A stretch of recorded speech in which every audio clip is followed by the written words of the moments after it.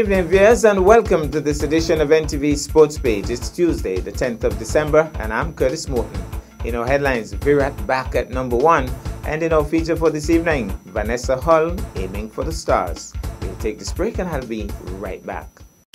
Welcome to Nevis. It's easy to believe that all Caribbean islands are the same until you visit Nevis. Nevis is the Caribbean of a bygone era. You will enjoy a most intimate vacation on Nevis. You're only a stranger here once. We offer exclusive and barefoot luxury stays. With only 400 hotel rooms, our island may be exclusive. But the warm, genuine and friendly welcome is just everywhere. We look forward to meeting you. Visit nevisisland.com.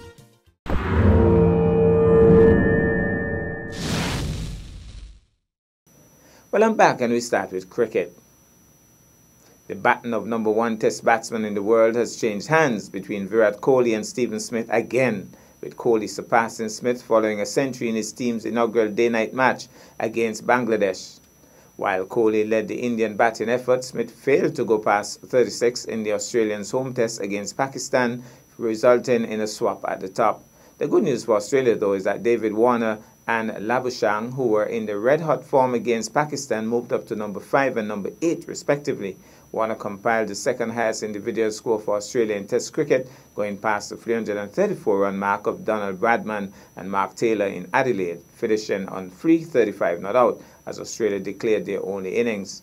Only fellow opener Matthew Hayden has a higher mark for Australia, 380 against Zimbabwe in 2003. Warner's mammoth innings followed a knock of 154 in the first test of the series in Brisbane, resulting in him jumping 12 places up the rankings overall. Labuschagne, meanwhile, was ranked as low as 110 at the start of 2019. His year took a dramatic turn when he became Test cricket's first concussion sub during the Lord's Test of the Ashes series, slotting in a game in place of Smith, who had taken a blow to the helmet from Jofra Archer and going on to score a match-saving last day 59. That won him a place in the 11 even when Smith returned, and he produced scores of 74, 80, 67, 11, 48 and 14 for the rest of the Ashes. His best was yet to come, though. In the home test against Pakistan, both innings victories, Labuschagne scored 185 and 162, completing a sensational change into Test cricket's top 10 batsmen. We'll take this break, and I'll be back with our feature for this evening. This holiday season, it's the perfect time of the year to spend with the ones you love and show them exactly how you feel. Making the most of the season. So where do you find all you need to make this season the best one ever? It's Quartz, actually. Bringing value home.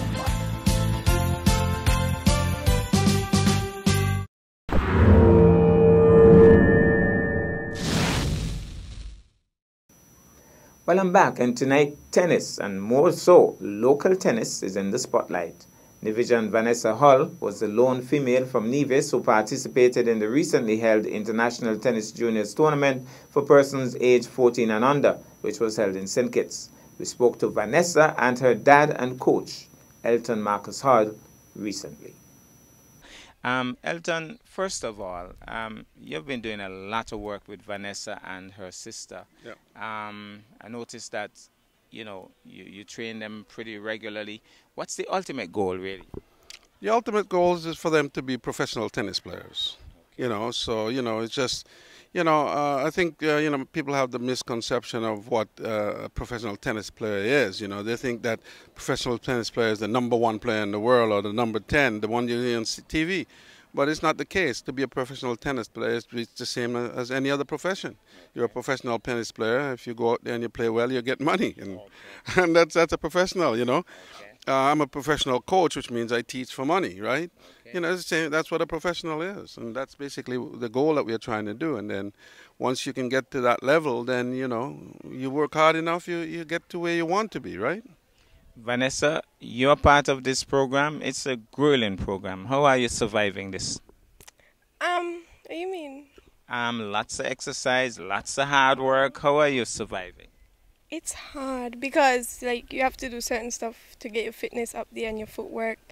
And I've had a few injuries, so it's been very hard, but I'm surviving and I'm pushing through it, and I'm just grateful that I'm healthy enough to be playing today. And in terms of the ultimate goal, of course, you want that. You want it, so you're going to work hard towards it. Yes, of course. I want professional tennis. I want to be the best. Okay. You heard. Speaking of which, you recently took part in a tournament in St. Kitts. What was the name of that particular tournament? ITF tournament. It's International Tennis Federation tournament, juniors. Junior specific. So what age group did that cater for? Up to? Juniors. 18 and under. Yeah. 18 and under. So how well did you perform? Because I wanted to come over to St. Kitts and bring the camera to see you in action, but it wasn't convenient at the time. So tell us, how well did you perform? I performed at my best because of my injury right now, and I think I could have performed a little better, but I did. I finished the match, and yeah, I could have performed better, but it's alright. You feel me? What about the scores? Tell us a little bit about, and maybe the type of player, because maybe the player is at a different level than yourself. I don't know. Tell us about the player or players you played against and the scores. The score was 6-1, 6-3. Okay. The player, she was a different type of player. I don't know if you know what is a moon ball. A moon ball is a ball that goes high and bounces deep in the court, so like a lob. She's good at that. Very. Okay. There are certain players you find in tournaments that just hit moon balls because that's how they win matches, because other players that are at a higher level than that person, they're not so good at handling those moon balls, and that's something I need to work on, and that's my goal for 2020, to learn how to play a moon ball better than how I played it. And she said that she couldn't really handle my shots, so she just started hitting moon balls, and she realized I was messing up, so that's what she did the whole game.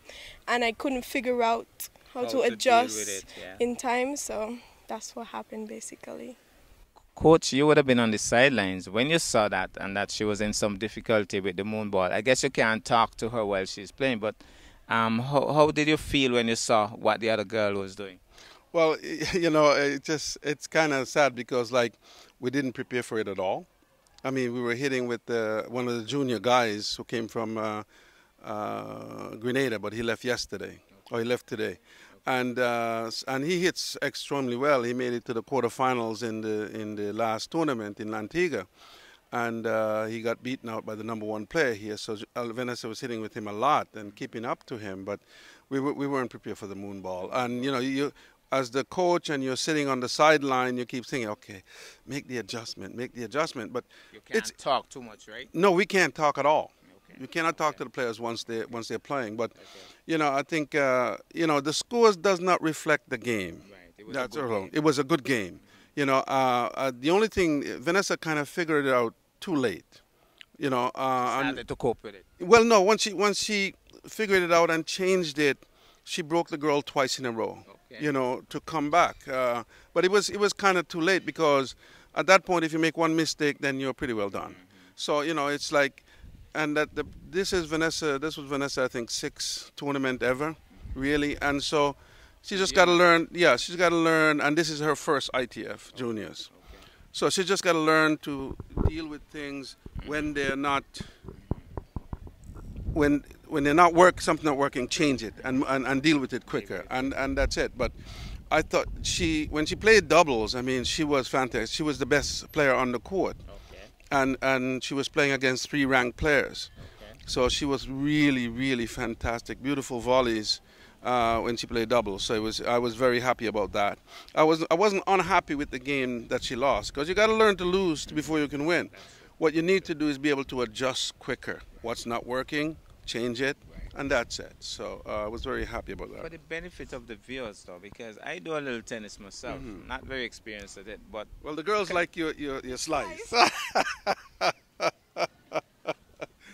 Oh, boy. They always talk about your slice. Oh, so, boy. You know, you're being a little modest here. Yeah, okay. So explain the moon ball. I know Vanessa did, you know, it's a high ball and so on, but could you give me a little more specifics on the moon ball? Okay, the moon ball is a ball that they throw up, and they throw it and it bounces high. So you either have to come in and take it just as it bounces, or running and take it on the full. But most people don't do that. They go back. And wait. Well, no, they have to go back. And it's just times when the ball's bouncing over Vanessa's head. You see what I'm saying to you? So most people who do those kind of balls, once you're having trouble, they're going to do it with you all game until you can adjust to it. You know, and that was it. So yeah, it happens, and we've seen it. It's just like she has to learn to adjust a little bit quicker when that thing is happening and play the way she should play it. But most people do run back to the fence even to hit those moon balls. They're horrible, but you know, there's nothing you can do.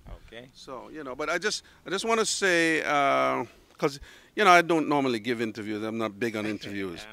But I just want to say, if anybody from St. Kitts is listening to this interview, the guys from St. Kitts did really, I thought they did really, really well.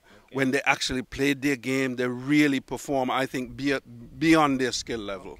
They played really well. I was really happy with how they played. So hopefully they can get some, you know, better training or more training.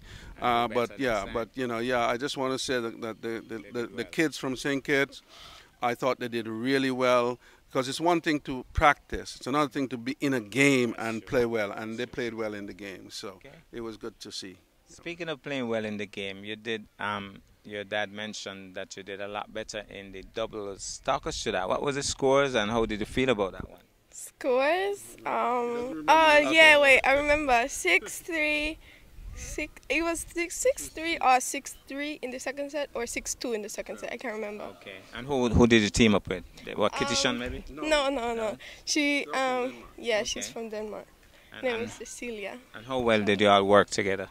We worked really well. I like her energy, her vibe. That's what I work off of. I work off vibes and etc. Yeah, so we did. I liked her, you know. All right. So going forward, what's in it for Vanessa? What's your next goal? You would have done the ITF. You would have learned a lot from it.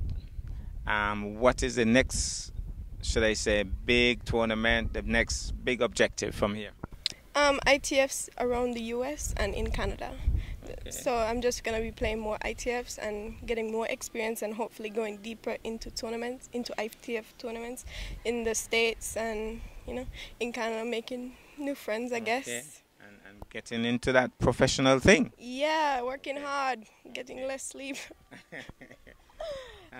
So Elton, I must congratulate you. Lots of dads don't really go all the way. Maybe they do a lot of talking from the sidelines, and that's it. I hope you do well. Bye-bye. Wish you all the best, but you're there. Well, you know, like right from the get-go, I always thought Vanessa and Alyssa really had what it takes to be a professional tennis player. They had really nice feel for the ball, you know, and, you know, it's like anything else. If you work hard enough at something, you get to be really good at it. And if you work harder, you get to play it as a profession and make a little bit of money here and there, you know. It's just like anything else. There's nothing that's free and nothing that's worthwhile. It comes easy. It takes hard work, and it takes a lot of dedication and discipline, you know. And so, you know, that's what we're trying to do. So, you know, we continue working hard, and I think as long as we do that, then I think things will fall into place. Finally, Vanessa, I noticed that you do a lot of practice when the sun is pretty hot. A lot of the games are played in hot sun like this? Sometimes when I play like USTA, which is in the US, back in Florida, sometimes I would go on at 12. So it's pretty much like this. Yeah, it's just normal for me now because I'm so used to playing in the heat. So you have to get accustomed. Yeah, so it's good to play in the heat down here. I usually play like throughout the day, like lunchtime, etc., when it's really hot. So when I go into a game, I'm used to it, but the other person is over there dying, you know what I mean? All right, well, Elton? Let me just say something about that. The thing is, there's a board. There's always a board of the draw. And I think a lot of people who are from really colder countries, when they see their game starting at 12 or 11 or 12:30, and it's a hot, hot day, already a hot day, it's always hot on the court, I think they kind of panic a little bit and start thinking about the heat rather than the game. And so Alyssa and Vanessa, exactly, you know, so because even when we're in Florida, which is hot, I never find Florida hot. I never find Florida hot. It's humid, but the girls don't really find Florida hot either because, you know, we practice here, so, you know, that's it. Well, Vanessa, I want to wish you all the best, and going forward. And when you do become a professional, I'll probably move my house and see if I get some of the crumbs from the table. You know, that kind of thing.